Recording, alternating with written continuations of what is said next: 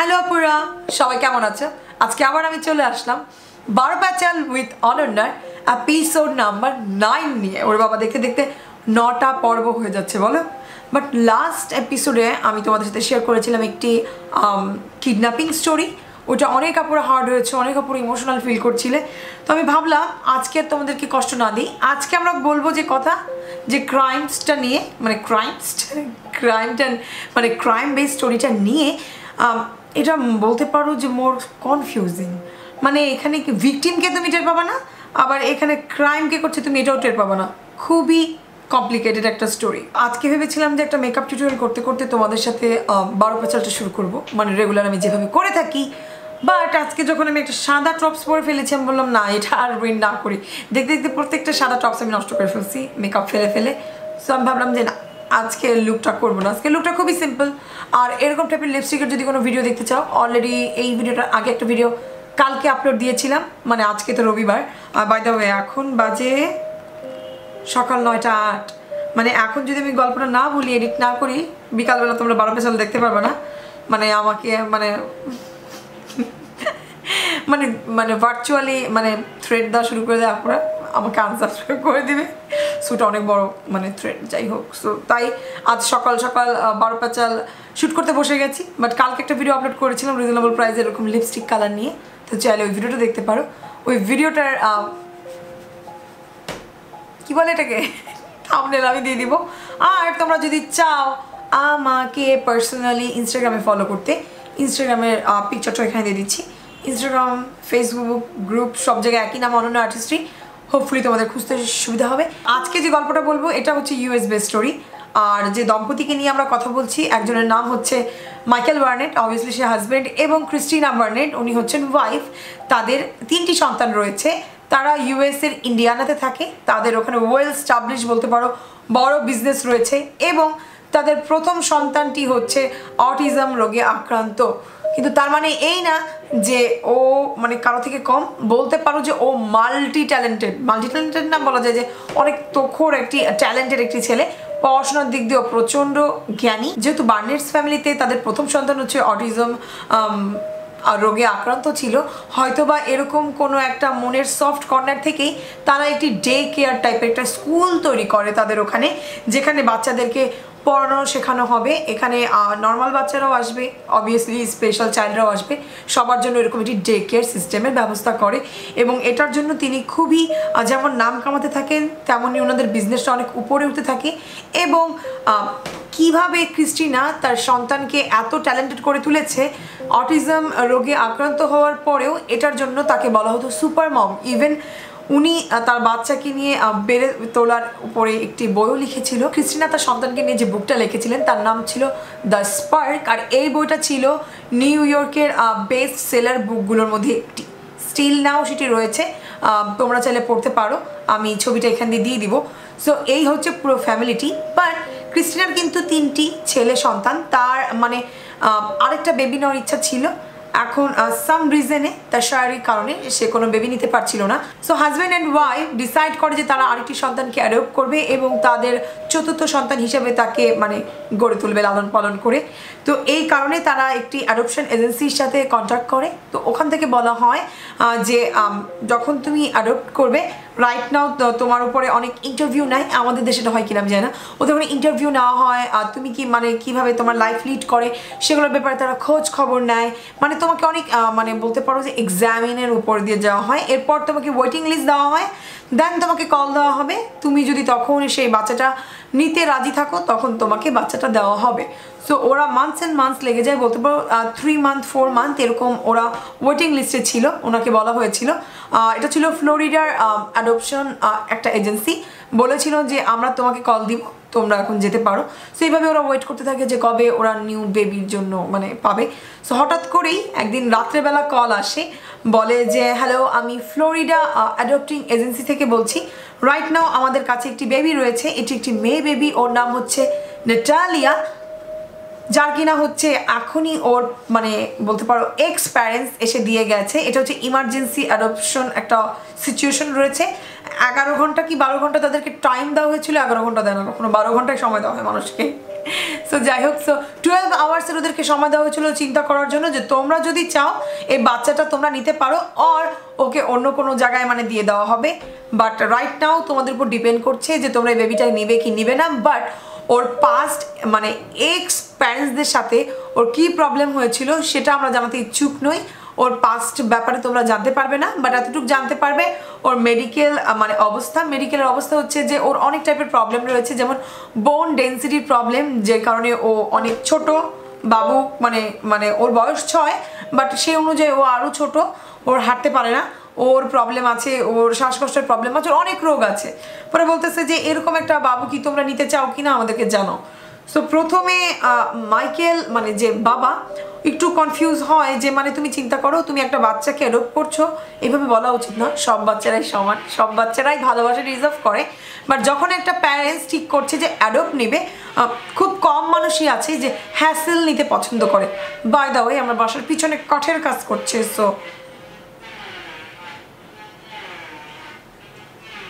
মনে হচ্ছে বেহাল আওয়াজ হচ্ছে। যেহেতু ওরা বলেছিল যে যে কোনো বাচ্চাই তারা অ্যাডপ্ট নিতে রাজি আছে, এখন শুধুমাত্র এই বাচ্চাটা হাঁটতে পারে না আর একটু অসুস্থ বলে আমরা তো পিছিয়ে যেতে পারি না। তো তখন বাবা মা মিউচুয়াল ডিসিশনই নেটালিকে অ্যাডপশন করার তারা চিন্তা করে।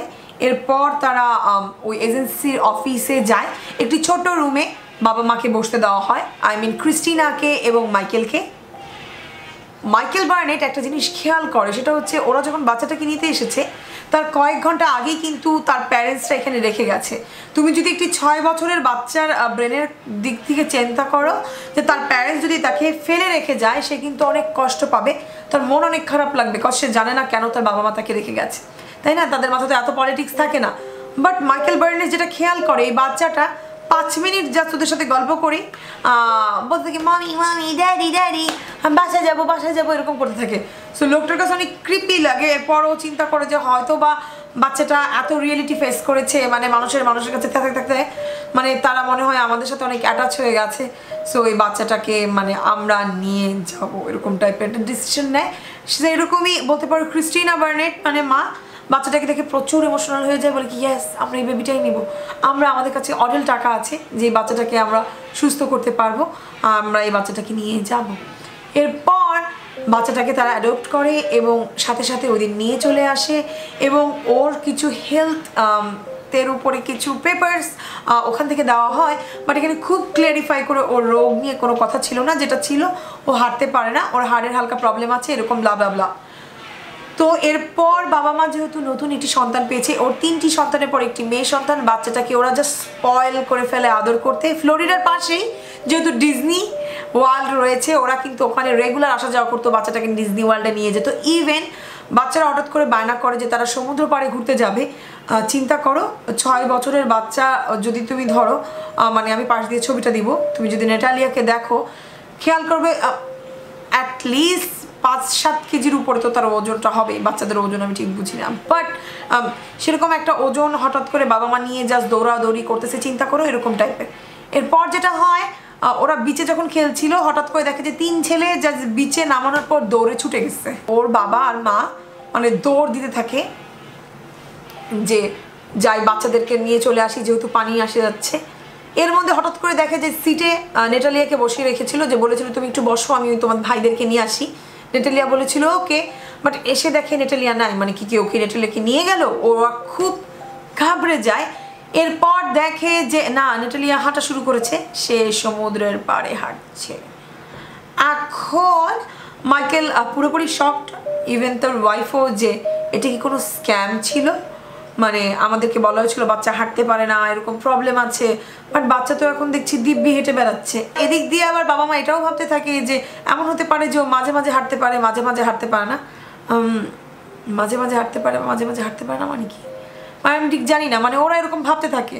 আর বাচ্চাটার প্রতি ওদের অনেক মায়া চলে আসছে, বলে কি যাক অ্যাটলিস্ট হাঁটতে তো পারে, সো ওকে নিয়ে আমরা এখন ঘোরাঘুরি করব। এরকম করে তো দিন কাটতে থাকে। এরপর নেটালিয়াকে ওর যে ডে স্কুল ওখানে বাচ্চাদের সাথে মিশতে দেওয়া হয়। বাট একটা জিনিস খেয়াল করে, নেটালিয়ার ভিতরের ভাবসাব একটু অন্যরকম। এর মধ্যে যে কথাটা না বললেই না, এটা পরে জানতে পেরেছিলাম আমি নিউজটা থেকে, আরেকটা রিপোর্ট থেকে, বাট এটা যেহেতু এই টাইম লাইনের সাথে ম্যাচ করবে তাই এই জায়গাতেই বলে রাখছি। সেটা হচ্ছে যে একদিন নেটালিয়াকে তার মা ক্রিস্টিনা বার্নেট শাওয়ার করাতে নিয়ে যায়, যেহেতু অনেক ছোট বাচ্চা হবে। হঠাৎ করে ওখান থেকে চিৎকার শুনতে পায়, তো এত জোরে চিৎকার মারে, তখন মাইকেল বাবাটা চিন্তা করে না জানি কি হয়েছে, তখন জাস্ট ও শুনতে পায় যে ক্রিস্টিনা বলছে জাস্ট তুমি ওয়াশরুমে আসো। এরপর ওয়াশরুমে আসে, আর ক্রিস্টিনা মানে এরকম ভূত দেখার মতো এরকম শক্ত হয়ে কাঁপতে থাকে। বলে কি হয়েছে, বলে just look at her. So নেটালিয়া যেহেতু শাওয়ার করছিল, সো ও ড্রেসলেস ছিল, আই মিন বার্থডে স্যুটে। তো তখন মাইকেল ওকে দেখে একটু শক খেয়ে যায়, কজ গ্রোন হিউম্যান বিংয়ের মতো ওর হেয়ার গ্রোথ হচ্ছে, মানে বুঝতেই পারছো, মানে নর্মাল মানুষের মতো তার হেয়ার গ্রোথিং হচ্ছে তার বডি পার্টসে। 6 বছরের বাচ্চার জন্য এটি খুবই ইম্পসিবল, মানে 6 বছরের বাচ্চার এরকম টাইপের কিন্তু গ্রোথ দেখতে পারা যায় না। এটা নিয়ে ওরা একটু শক খায় যে মানে এটা কি ওর রোগের আন্ডারেই পড়ছে, আর এরকমটা কোনো ডিজিজ, ওরা এটা বুঝে না, সো এটা স্কিপ করে। আর যে জিনিসটা ক্রিস্টিনা খেয়াল করতে থাকে যে ডাস্টবিনে অনেক ক্লোথ, অনেক কিছু পাওয়া যায় যেগুলো অলরেডি প্লিডেড, মানে ওর অলরেডি সে তার মান্থলি সাইক্লিংয়ের ভিতরে চলছিল, বাট ওর যে নিউ প্যারেন্টস তাদের কাছ থেকে সেটা গোপন করেছিল। 6 ইয়ারের বাচ্চার মান্থলি সাইক্লিং হওয়াটা কিন্তু কোয়াইট ইম্পসিবল। আমি জানি না হয় কি না, বাট যদিও হয় এটা প্রচণ্ড রেয়ার। সো এটা নিয়ে ওরা চিন্তা করে যে তাহলে কি বাচ্চাটা হাঁটতে পারবে না, বলছিল বাচ্চাটা এখন হাঁটতে পারে। বাচ্চাটা আমাদেরকে বলা হয়েছিল ওর বয়স 6, but already say every month bleed হচ্ছে, এবং সে মানে তার বডি স্ট্রাকচার অনেকটা গ্রোন আপ মানুষদের মতো। সো ওনাদের যে পার্সোনাল ডক্টর আছে, ওই ডক্টরের সাথে নেটালিয়াকে কনসাল্ট করায়। সো ডক্টর তাকে যে টেস্টটা দেয় সেটা হচ্ছে তার বোন ডেন্সিটি টেস্ট করা হবে। আমাদের বয়স যত বাড়তে থাকে আমাদের বোনের ডেন্সিটি, মানে আমাদের হাড় তত পুরো হতে থাকে। সো ওকে এই টেস্টটি করাতে দেওয়া হয়। সো বার্নেট ফ্যামিলির পার্সোনাল ডক্টর যে রেজাল্টটা দেয়, সেই রেজাল্ট অনুযায়ী ওর যে মেডিকেল পাস্ট পেপারস রয়েছে, মানে 6 বছরের নেটালিয়ার, তার সাথে কোনোই মিল নাই। ওর ডেন্সিটি নর্মাল 6 বছর বাচ্চা থেকে অনেক অনেক অনেক বেশি, বলতে পারো প্রায় 18 বছর বয়সের বোন ডেন্সিটি তার। এখন ওরা খুবই কনফিউজ হয়ে থাকে যে এই যে ফ্লোরিডার যে অ্যাডপ্টিং এজেন্সিটা ছিল, এটা কি ওদের সাথে মানে কোনো মানে স্ক্যামিং করেছে, আর এই মেয়েটা করছে, মানে ওরা খুবই কনফিউজ হয়ে যায়। এরপরও যেহেতু বাচ্চাটার জন্য এত মায়া এসে যায়, ওগুলোকে ওরা জাস্ট মানে ইগনোর করে বাচ্চাটাকে পালতে থাকে, এবং ওরা চিন্তা করতে থাকে ফিউচারে আরও অনেক ডক্টরস দেখাবে।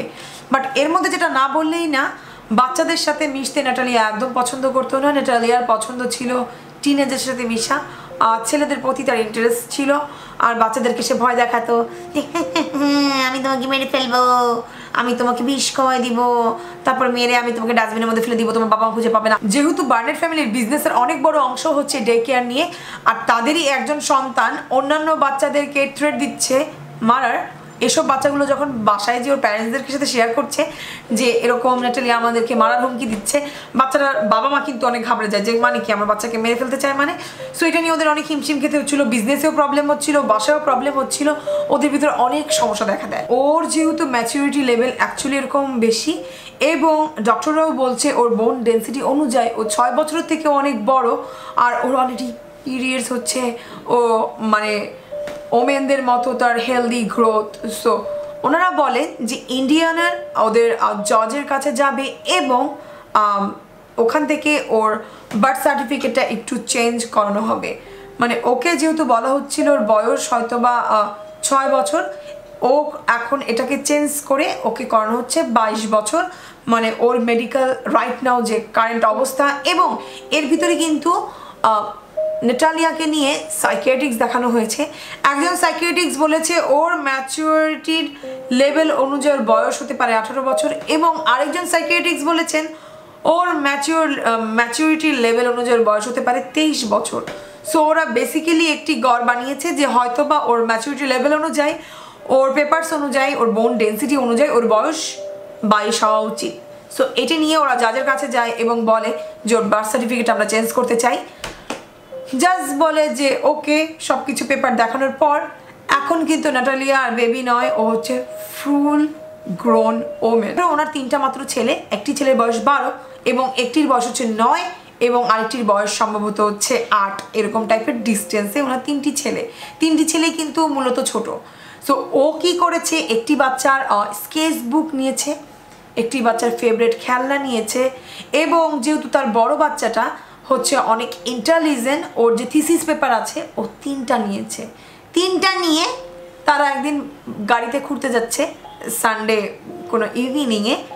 ও 3টা জিনিস নিয়ে গাড়িতে বসে আছে সামনে সিটে এবং পিছনে মা এবং 3 সন্তান এবং গাড়ি চালাচ্ছেন বাবা।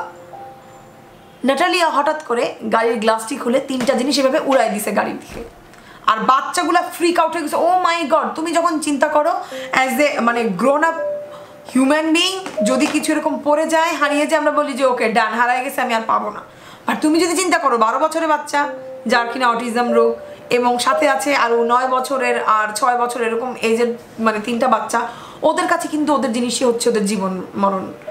ও মাই গড, আমাদের জিনিস পেতেই হবে। ওরা জাস্ট চলন্ত গাড়ির লক খুলে বেরোয় যাওয়ার চেষ্টা করতেছিল। এই সময় ওর হাজব্যান্ড আর ওয়াইফ মানে ওদের প্যারেন্টস মানে মাইকেল অ্যান্ড ক্রিস্টিনা জিজ্ঞাসা করে, নাটালিয়া তুমি এই কাজটা কেন করেছো? ও বললো যে আমি তোমার 3টা ছেলেকেই মেরে ফেলতে চাই এই কারণে। এই কথা শুনে ক্রিস্টিনা অনেক শকড এবং মাইকেল অনেক শকড। এখন ওরা বুঝতে পারে না যে এই বাচ্চাটাকে নিয়ে ওরা ফিউচারে কি করবে। এরকম একটা সময় ওরা চিন্তা করে যেহেতু ডে কেয়ার সেন্টারটা হচ্ছে ওদের একটি বিজনেসের আন্ডারে পড়ে, এখানে অন্য মানুষের বাচ্চারা আসতেছে, তাদের সিকিউরিটির কথা চিন্তা করে তারা ডে কেয়ার সেন্টারটাতে পুরোটা সিসিটিভির আওতায় নিয়ে চলে আসে। একদিন যেটা হয়, ডে কেয়ারের বাচ্চারা খেলছে, এটা ওদের অফ টাইম, আর এদিক দিয়ে ক্রিস্টিন ওর অফিসিয়াল সব কাজগুলো করতে থাকে। আর যেহেতু ওর অফিসের ভিতরে ও সিসিটিভি ক্যামেরা সব কিছু সেট করে রেখেছে, এখানেও দেখতে পায় যে একটি রুমের ভিতরে যেই মগটাতে কফি খায় ক্রিস্টিন, সে মগের ভিতরে কফি বানিয়ে সেটার ভিতরে ন্যাচারালি ব্লিচিং ঢালতেছে, ব্লিচিং বেশি করে করে দিচ্ছে। এটা দেখে তো ক্রিস্টিন পুরো শকড, মানে ও আমার কফির ভিতরে ব্লিচিং ঢেলে কি আমাকে মারার চেষ্টা করছে? ও এটা চিন্তা করে যা অবাক হয়ে গেছে। মানে ও কিন্তু যুদ্ধ করে বাচ্চাটাকে ওদের কাছে রাখছে, যেখানে কিনা মাইকেল এই জিনিসটা নিয়ে অসন্তুষ্ট।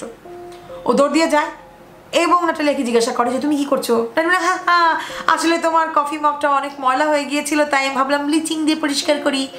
তো মানে কফি বানিয়ে চিনি দিয়ে, দুধ দিয়ে, ব্লিচিং দিয়ে তুমি পরিষ্কার করছো, মানে জিনিসটা কিন্তু খুবই কমপ্লিকেটেড। এখন ওরা কী করবে ওরা বুঝতে পারছে না। তো প্রথমেই বলেছিলাম ক্রিস্টিনের বড় ছেলে হচ্ছে অনেক ট্যালেন্টেড। সো কানাডা থেকে ওরা একটা অফার পায় এখানে এসে তার ছেলে যেন থিসিস করতে পারে। আর মাইকেল এবং ক্রিস্টিন ঠিক করে যে এটা তাদের দায়িত্ব তার বাচ্চাকে সাপোর্ট করা। বাট এদিক দিয়ে তাদের আরেকটি বাচ্চা রয়েছে নাটালিয়া, তাকে নিয়ে কি হবে?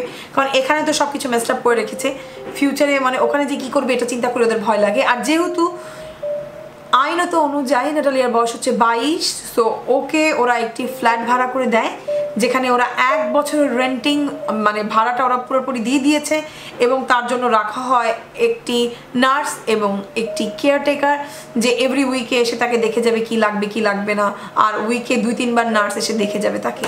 তো তাকে একটি ফ্ল্যাট ভাড়া করে দেওয়া হয়, ফ্ল্যাটটা এটা একটা বাড়ি ভাড়া করে দেওয়া হয়। বাট 2 মাসের মাথায় ওখান থেকে বলে যে এখান থেকে ওকে সরাই দিতে হবে, কারণ নেইবারদেরকেও ভয় দেখায়, জিনিসপত্র ধ্বংস করে, মানুষের জিনিস নষ্ট করে দিচ্ছে, সবাইকে জাস্ট পাগল বানিয়ে দিচ্ছে। আমি যখন এই কথাগুলো তোমাদেরকে বলবো, আমি পাশ দিয়ে নাটালিয়ার ছবিটা দিব, ও দেখতে কত কিউট টাইপের ইনোসেন্ট টাইপের একটা মেয়ে, আর ওইগুলো করে বেড়াচ্ছে, মানে তুমি জাস্ট জিনিসগুলো একসাথে মিলাতে পারবে না, মানে এত কমপ্লিকেটেড। এরপর যেটা করে, যেহেতু মা ক্রিস্টিন কি করে এই ক্যান্সেল করে দেয়, এখানে কিন্তু ওদের 1 বছরের পুরো ভাড়াটা নষ্ট হয়। এরপর ওকে আবার আরেকটা নতুন ফ্ল্যাট ভাড়া করে দেওয়া হয় এবং ওকে বলা হয় যেহেতু তোমার বয়স 22, আমরা 1 বছর তোমার সব কিছু মানে খরচ দিব, তোমাকে এরকম ডিপ্লোমা কোর্সে ভর্তি করিয়ে দিয়েছি, মানে এটা আমার অন্যান্য ছেলেদের জন্য করতাম, আমি তোমার জন্য করছি। যখন তোমার 23 বছর কি 24 বছর হবে তখন কিন্তু তোমাকে ডিসাইড করতে হবে যে লাইফে তোমার জন্য কি করা দরকার। ওনারা কিন্তু অ্যাডপ্ট করতে চেয়েছিল ছোট একটি বাচ্চাকে, ছোট একটি বাচ্চা 6 বছর বয়স তাকে বড় করে কিন্তু মানে লালন পালন করা যায়। বাট যখন ডক্টরদের ভাষ্য মতে নাটালিয়া হচ্ছে ফুল গ্রোন ওম্যান, তাকে তোর চাইল্ডের মতো মানে আদর করা যায় না। আর যেখানে তার ছেলেদের প্রতি ইন্টারেস্টেড, তার এদিকে ইন্টারেস্টেড, তার অ্যাডাল্ট ফিল্ম দেখতে ইচ্ছা করে, মানে এরকম টাইপের তার প্রবলেম। তো এর মধ্যে যেটা হয়, যেহেতু নাটালিয়া এখন একা একা চলাফেরা করতে শুরু করে দিয়েছে, একা একা বাসায় থাকতে শুরু করে দিয়েছে, মাঝে মাঝে গ্রোসারি শপিংয়ে বাইরে যায়, মাঝে মাঝে হচ্ছে তার ডিপ্লোমা কোর্স করতে সে বাইরে যায়।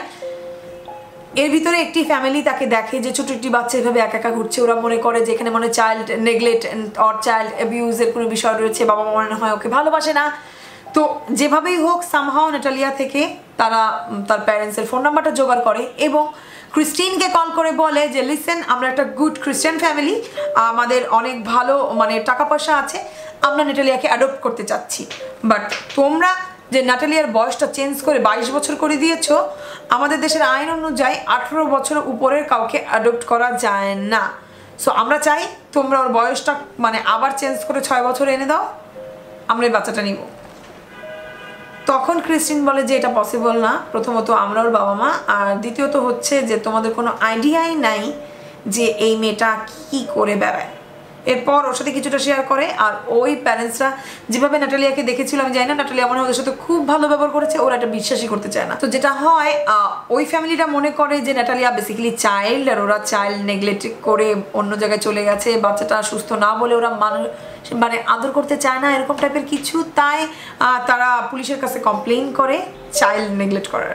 আর এটা বার্নেটস ফ্যামিলির জন্য হয়ে ওঠে অনেক বড় বিপদের বিষয়, কারণ চাইল্ড নেগলেক্টের এই কেসের কারণে ওর যে ডে কেয়ার সেন্টারটা ছিল সেটা বন্ধ হয়ে যায়, ওর হাজব্যান্ডের যে বিজনেস ছিল আর যেসব কাজ ছিল সেগুলো মানে একেবারে নষ্ট হয়ে যায়। আর এদিক দিয়ে এত ঝগড়ার ভিতরে মাইকেল আর হচ্ছে ক্রিস্টিন ডিভোর্সও করে ফেলেছে, মানে ওদের লাইফটা জাস্ট যা তা এই নাটালিয়াকে নিয়ে, যে ওর বয়স আসলে কত। বার্নেট ফ্যামিলি যখন নাটালিয়াকে অ্যাডপ্ট করে তখন তার আগের বার্থ সার্টিফিকেট অনুযায়ী তার জন্ম সময় ছিল হচ্ছে 2004 সাল, এবং ওরা যখন ওকে সাইকিয়াট্রিক্স দেখায় এবং ওর বোন ডেন্সিটি টেস্ট করে সেই অনুযায়ী তার জন্মসাল হচ্ছে 1989, মানে পুরো হাফ।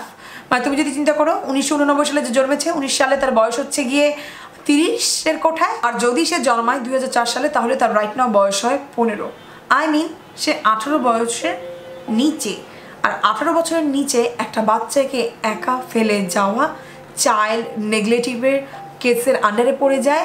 আর এই কারণে বার্নেট ফ্যামিলি রাইট নাও কেসের মধ্যে রয়েছে, তাদের হয়তো বা 5 বছরের উপরে কারাদণ্ড হওয়ার চান্সেস আছে। বাট এখানে যেটা হয় খুবই টুইস্টেড হয়ে গেছে এখন রাইট নাও, মানে কেউ বুঝতে পারছে না, যেহেতু ওর বোন ডেন্সিটি, ওর রোগ ডিসঅর্ডার, যে অ্যাকচুয়ালি ওর বয়স কত এটা বুঝতে পারতেছে না। আর এদিক দিয়ে ওরা বুঝতে পারছে না যে অ্যাকচুয়ালি বার্নেট ফ্যামিলি ওকে ফেলে দিয়ে গিয়েছিল কিনা, ওর সত্যি সত্যি ও এরকম কুকীর্তি করে বেরিয়েছে। বাট আমি আমার সাইড থেকে এটা বলতে চাই যে যদি সত্যি বার্নেটস ফ্যামিলি নাটালিয়াকে পছন্দ না করতো, প্রথমবার ওকে একলা বাসায় কেন দিল, মানে একটা বড় ফ্ল্যাট দিয়ে। এরপর যখন ওখানে ও ঝামেলা করছিল, ওকে কিন্তু সেকেন্ড টাইম আবার একটা 1 বছরের পুরো ভাড়া দিয়ে আবার একটি বাসা ওকে দেওয়া হয়, ওকে নার্সের ব্যবস্থা করে দেওয়া হয়, ওকে কেয়ারটেকারের ব্যবস্থা করে দেওয়া হয়। তুমি একবার চিন্তা করো ওর পাস্ট প্যারেন্টসের কথা, নাটালিয়া বার্নেট ফ্যামিলিতে আসার আগের কথা, যারা কিনা তাদের আইডেন্টিটি প্রকাশ করতে ইচ্ছুক নয় এবং ওকে কেন ফেলে রেখে গেছে সেটাও বলতে ইচ্ছুক নয়। এরকমই যদি হতো বার্নেটস ফ্যামিলি, তাহলে কিন্তু ডিরেক্টলি ওরা আবার সেই যেখান থেকে ওকে অ্যাডপ্ট করেছিল সেখানে ফেলে রেখে যেত। আমার মনে হয় না ওদের এত কষ্ট করা লাগতো এই মেয়েটাকে রাখার জন্য। ওদের মনে ভালোবাসা না থাকলে ওরা কেন এত টাকা দিয়ে বাচ্চাটাকে এইভাবে পালবে? কিন্তু পুলিশ একবার ওই জিনিসটা দেখছে না যে এই বাচ্চাটার মানে সাইকোলজিক্যাল কি অবস্থা কি আমি বুঝতেছি না। ওরা ওদের আগের বার্থ সার্টিফিকেট অনুযায়ী বার্নেট ফ্যামিলিকে ওরা এখন গ্রেপ্তার করেছে। বাট এটা নিয়ে এখন আমেরিকাতে অনেক মানে বলতে পারো যে অনেক কন্ট্রোভার্সি চলছে, যে বিষয়টা বেসিক্যালি কি কেউ বুঝতে পারছে না। বাট বার্নেট ফ্যামিলি যে মেন কর্তা, আই মিন মাইকেল বার্নেট বলে যে আমরা ওকে একলা বাসাতে দিয়েছি ওর সেকেন্ড বার্থ সার্টিফিকেট রেডি হওয়ার পর, মানে যেটার অনুযায়ী ওর বয়স রাইট নাও 30 হওয়ার কথা।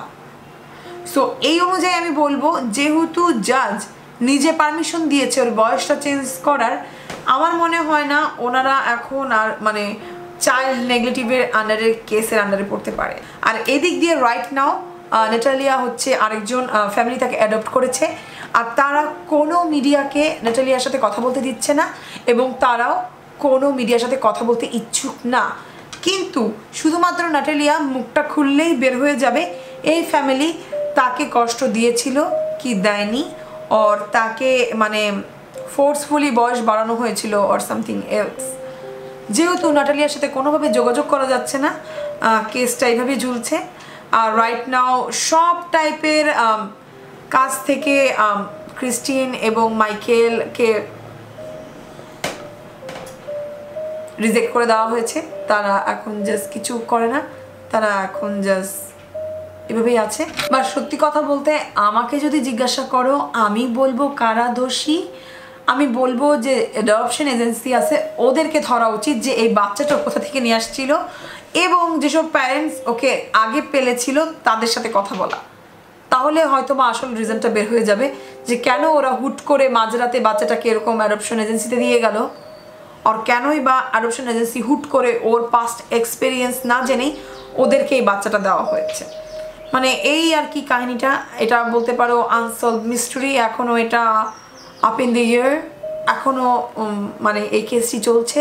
তোমরা চাইলেই কিন্তু এটা সার্চ করে দেখতে পারো ইউটিউবে, জাস্ট লিখবে যে নাটালিয়া বার্নেট, তখনই তোমরা সব মানে খবর পেয়ে যাবে, সব দেখতে পারবে। সো ইয়া, এই ছিল আজকের 12 প্যাচেলের স্টোরি। খুবই কমপ্লিকেটেড, খুবই কনফিউজিং। এই যে স্টোরিটি আছে নাটালিয়া বার্নেটের, এটাকে অরফেন্স যে মুভি 2009 সালে রিলিজ হয়েছিল ওইটার সাথে খুবই কম্পেয়ার করা হচ্ছে, যে পুরোপুরি মুভিটাকে আমরা রাইট নাও বাস্তবে দেখতে পাচ্ছি এরকম টাইপের। সো ইয়া, তোমাদের কাছে কি মনে হচ্ছে আজকের স্টোরিটা শোনার পর? আর অবশ্যই ভালো লাগলে like, comment, share and subscribe করতে ভুলবে না, এবং আমাকে জানাতে ভুলবে না ফিউচারে এরকম টাইপের মানে মিস্টিরিয়াস টাইপের কাহিনী শুনতে চাও, দুঃখের, ভয়ের আর রাগের। আমি চিন্তা করছি নেক্সট 12 প্যাচেলটা হবে এমন একটা গল্প যেটা তোমাকে জিদ লাগাই দিবে, মানে মনে হবে যে ক্রাইম করেছে তাকে একটা কিল দেই। সো এই ছিল পুরো আজকের আমার স্টোরি। ইনশাল্লাহ আবার কোনো একদিন দেখা হয়ে যাবে। টিল দেন, আল্লাহ হাফেজ।